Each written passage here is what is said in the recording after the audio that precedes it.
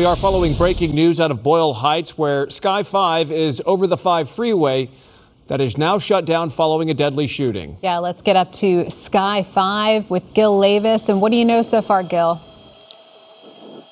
Well, according to John, this call came out as a possible traffic accident on the 5 freeway northbound at Granda Vista.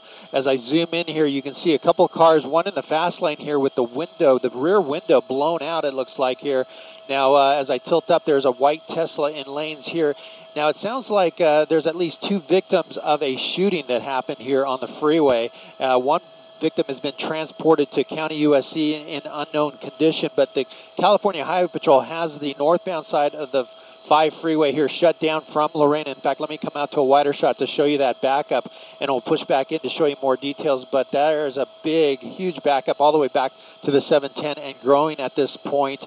But again, shooting on the freeway, we're hearing at least 2 victims, and we're going to push into another vehicle here that is facing the wrong direction, and there might be a fatality involved with that vehicle because of the cover there over that rear portion of the vehicle. But again, all lanes stopped right now as the California Highway Patrol investigates this shooting on the freeway. That's the latest overhead up in Sky 5. I'll send it back to you in the studio.